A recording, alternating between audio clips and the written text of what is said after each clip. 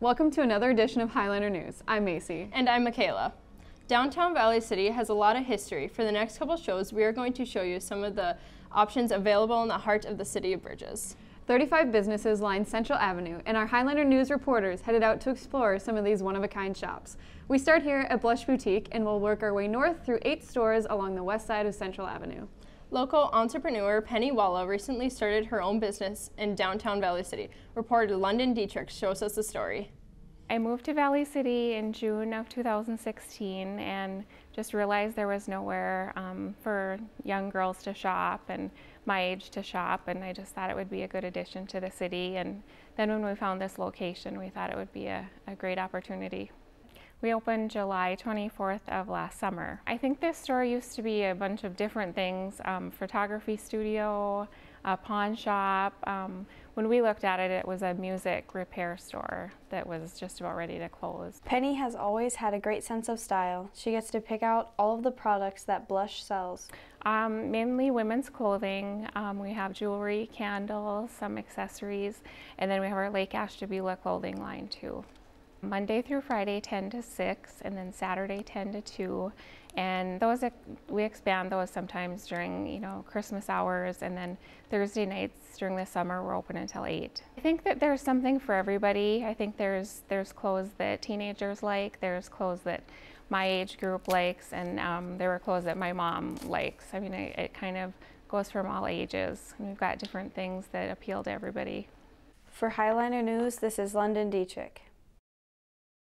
From bank to coffee shop, the Vault provides a unique experience for the Valley City community. Reporter Kennedy Jorison serves up the story.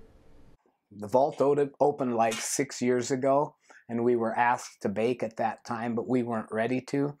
And so last March, almost a year ago now, my wife decided it was time we came in and used their commercial kitchen to bake. And so that's what we've been doing.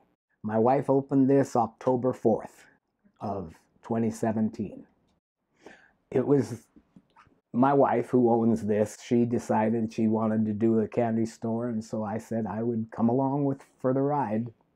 I love talking to people. I like visiting with people and having good times with over coffee in the Vault. It's a great place to meet people. This coffee shop isn't like most coffee shops you have been to. At the Vault, it's a pay-on-your-honor system. Prices are listed, and when you want to buy something, you are trusted to put your money into the cash box. Well, I suppose the most unique thing is that it is a self-serve, pay-on-your-honor system in the Vault. In the candy store, I have bulk candies that I cannot allow people to touch those, so therefore this has to be manned. Out in the other part of it is wrapped candy that then the customers can pick their own. This used to be Kylie's Creations, this particular little shop, and then the Vault as a bank, and went quite a few years as a bank.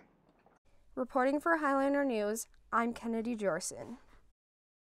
The Viking Room has been the go-to place for a good home-style meal for years. Reese Hushka cooks up the story. The Viking Room is a restaurant in downtown Valley City that has been around for years. Owner Terry Jones talks about what it was before the Viking Room. It used to be a Foss Drug. Started off this used to be the drugstore part, and then they had a little sandwich and a card place back there. And I have an employee here, Miss Tilly. She worked here then, so it's been around a long time. To Terry, it is more than just a restaurant. Well, I think it's a special place. It's a place where people come and they gather and they have a good time, they sit, drink, visit. A lot of stories. There was a couple that came in from Wisconsin, some little town, I can't remember the name, but they went to high school here. They grew up here. And this was our first place they went on a date. And they ended up getting married and they had 4 kids. It's pretty special. He credits his success to his wife. Well, it wasn't necessarily me, it was my wife. She's went to chef school, she is a chef. And it's her dream to have her own place. And this place come open, and so I just came and got it for her. Terry loves owning a business. What's the favorite part about it? Nobody tells me what to do. For Highliner News, this is Reese Hushka.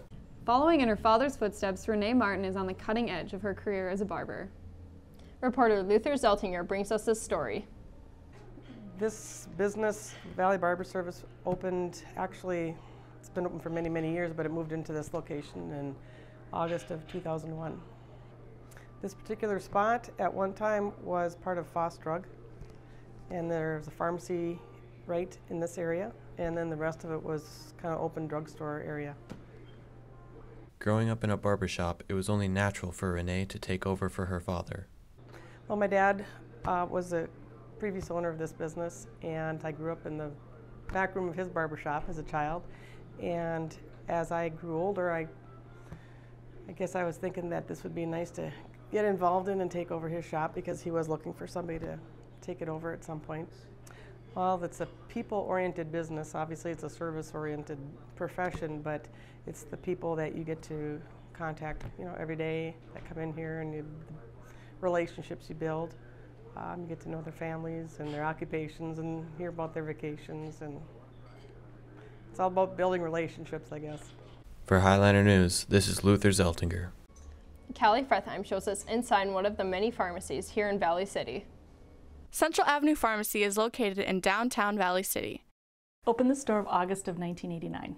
Well, we have a full-line department store, or basically for the pharmacy, and that old-time drugstore. So we have crafts, we have toys, we have gifts, a lot of natural products, and then of course the pharmacy. Being a business owner has its ups and downs. Well, I like it that I can make my own decisions about what happens in the store. So things like that. What I don't like is that when you close the door at night, you still take it home with you, because it's just part of your life. The pharmacy provides the town with healthy options of medication. Well, we offer a lot of things that Valley City needs. We also make sure that we give people the natural alternative to the medication. So we have essential oils, we have gluten-free, dairy-free, and GMO-free products. Many customers choose to shop locally. We choose to shop here at Central Avenue Pharmacy as a family.